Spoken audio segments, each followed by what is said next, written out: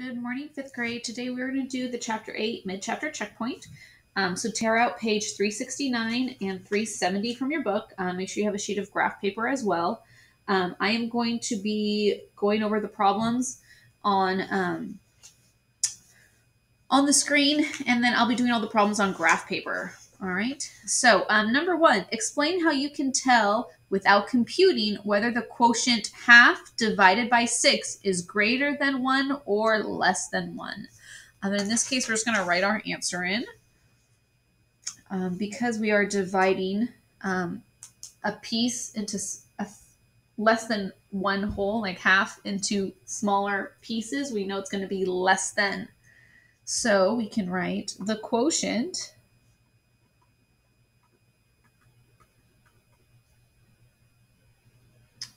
is less than 1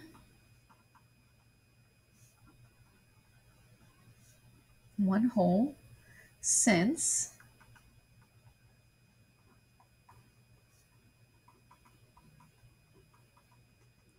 I'm dividing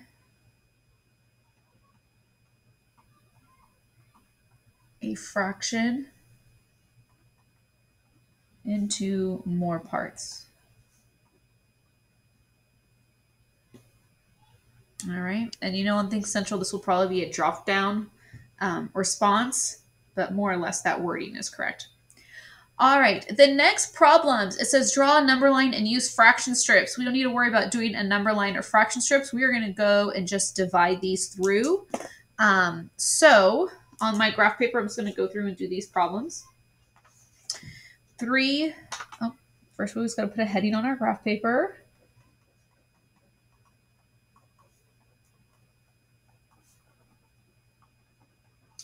We're doing this on Friday.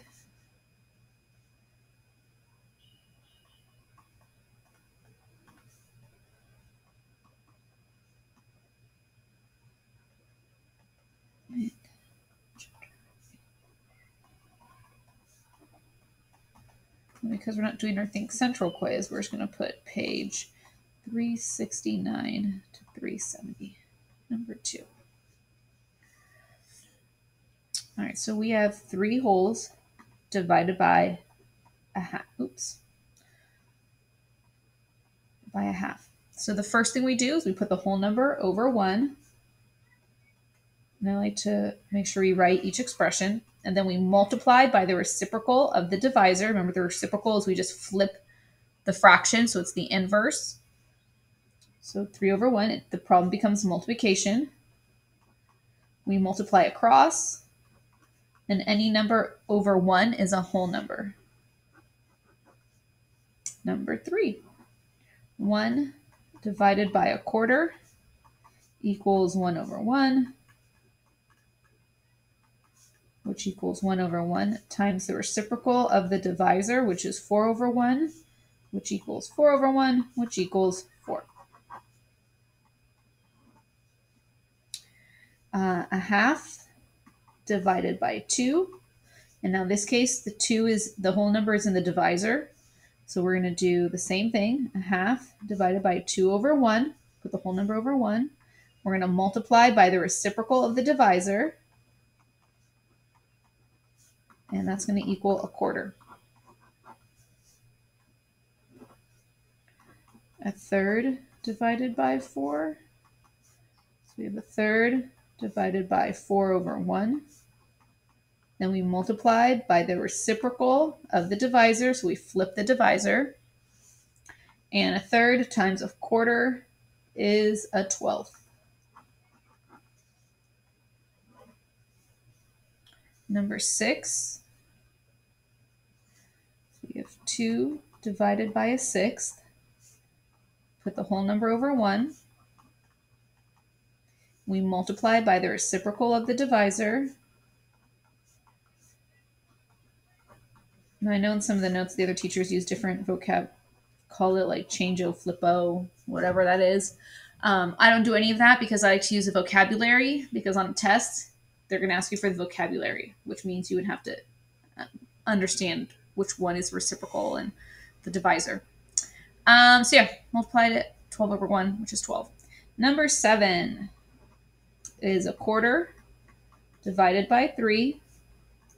So we put the whole number over 1. Then we multiply by the reciprocal of the divisor, and we get a 12th. All right, the next problem is word problems. All right, so let's go through and read our word problems. All right, number 8. 2 students share 3 granola bars equally. How many granola bars does each student get? All right, so for this problem, we have to remember how we set up our word problems.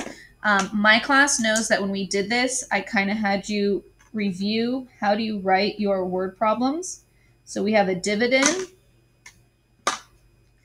divided by a divisor. If you don't have this in your notes, it's always good to remind yourself. And the way this works, let's use the correct verb tense here. The dividend is going to be a person has a number of items.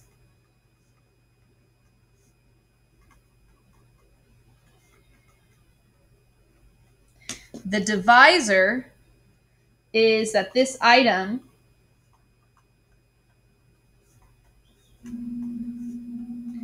and whatever the terms they use, shared, split, or cut into fraction pieces.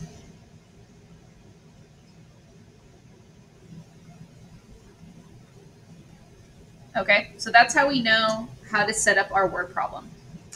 So in this case, number 8, 2 students share 3 granola bars. So what do I have? I have 3 granola bars, and I'm going to share them between 2 students. So the way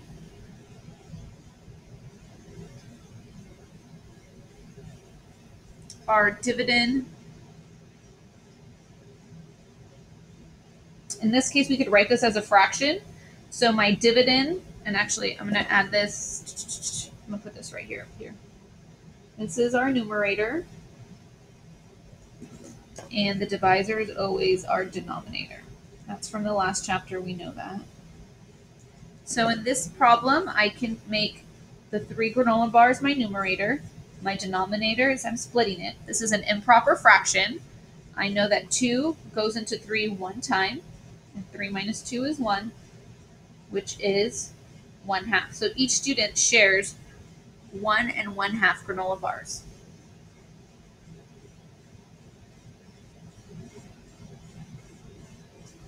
Number 9.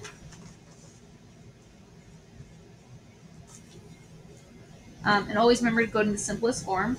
I'm just going to put number 9 here. Try to fit everything on one page. Number 9. 5 girls share 4 sandwiches equally. What is the fraction piece? Oh, they actually gave you the expression. I did not see that. But it's good for you to know how to rewrite your problem because they may not always give you the expression. So 4 divided by 5. So we have, what do we have? We have 4 items, 4 sandwich items. We're splitting it up or sharing amongst 5 people. And so I write that as a fraction, and I can't reduce that. So each person gets 4/5 of the sandwich. That one's just really nice because it just splits up super evenly. Number 10. Oops, sorry, paper's crooked. 9 boys share 4 pizzas equally. What fraction of a pizza does each boy get? So I have 9 pizzas. I'm sorry, that's not right. I have 4 pizzas. Yeah. 9 pizzas, that's a lot of pizza. Pizza. 4, crack myself up. 4 pizzas divided by 9 boys. It could have been 4 people. Girls like a lot of pizza too. 4 divided by 9, or 4 9s. And I cannot reduce this because they don't share a factor. So actually, each boy gets 4 9ths of the pizza. Number 11. 4 friends share 10 fruit bars equally. So what do I have? I have 10 fruit bars and I'm sharing them amongst 4 friends. So I'm going to set this up as a fraction, 10 over 4, and I could reduce this because they're both even and they share the factor of 2. Oh, well, this is an improper fraction. Whatever, you're going to have to reduce it anyways. So this becomes 5 over 2. 2 goes into 5 2 times, which is 4. 5 minus 4 is 1.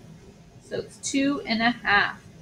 So each friend shares 2.5 bars. And if you just needed to see this actually done, 2 goes into 2 4 times, which is 1, remainder 1. The numerator, the whole number, the numerator, the denominator, right? It's a little blurry in the corner, isn't it? There we go. Even if you did 10 over 4 and you turn that into a mixed number right away, 4 goes into 10 2 times.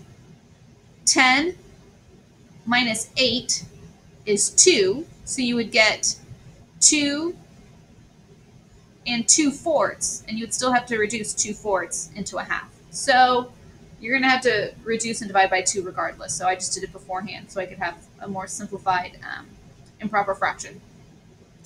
Okie dokes, on to the back. Number 12. Ugh, coloring problems. All right, I'm just going to do the division for this problem first and then worry about the coloring after. So number 12, Mateo has 8 liters of punch for a party. Each glass holds 1/5 liter of punch. How many glasses will Mateo fill? Okay, well, I have 8 liters of punch. So that's what I have, right? So if I look at how I set it up, right? What the number a person has and what they want to split it up or cut it into. So I have 8 liters of punch, and I want to split them into 1/5 liters. I should actually put the conversion there. There's liters of punch. All right, 8 divided by 1/5. What I have divided by what I want to split it into. I first start putting the whole number over 1. I then multiply by the reciprocal of the divisor. The divisor is the second number, and my reciprocal is when I flip it. Multiply across. Any number over 1 is a whole number, so I get 40. What does 40 mean? You just don't put 40 on your paper, my friends. We have to answer that question. So I'm actually going to switch this paper. How many glasses can Mateo fill for each party? So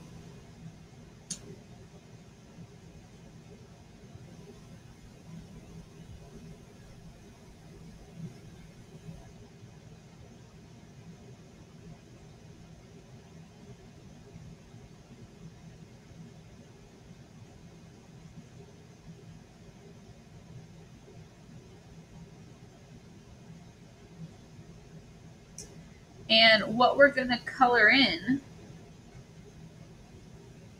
Oh, we need to color in. I'm sorry. They just did 8 split up by 5 to show that there are 40 pieces altogether, which I could have counted. All right. And we write out our answer. You could just say Mateo can fill 40 glasses, but I always like to show that their glasses are not full glasses. They're fractions. Okie dokes. Number 13. 4 friends share 3 sheets of construction paper equally. What fraction of a sheet of paper does each friend get? All right, so what do I have? I have 3 sheets of paper, and I split it up amongst 4 people. All right, so my numerator, my denominator, and I can't reduce that. So 3/4. How do I write that in? What fraction of a sheet of paper does each friend get? Well, in a complete sentence, each friend gets 3/4 or 3/4 .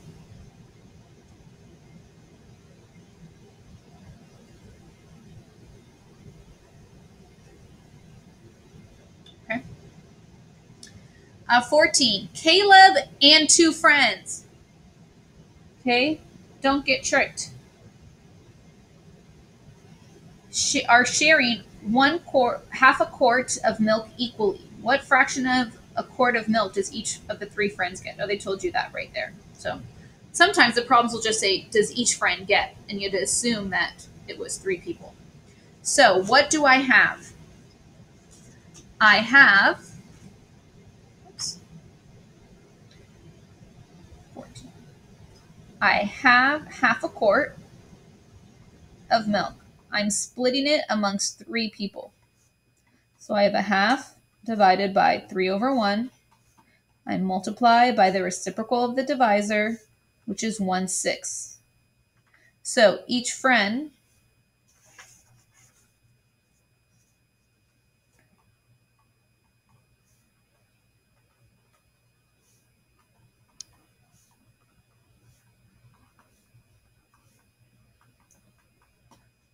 gets 1/6 quart of milk. 15. Michaela has 3 yards of ribbons to use for a project. She cuts the ribbon into pieces that are a 1/4 yard long. How many pieces of ribbon does Michaela have? So, again, we start with what we have. I have 3 yards, and I want to split them into 1/4 yard long, and that's going to tell me how many pieces I have. So 3 over 1 divided by a 1/4 equals 3 over 1 times 4 over 1, which equals 12 over 1, which equals 12. What does 12 mean? Michaela has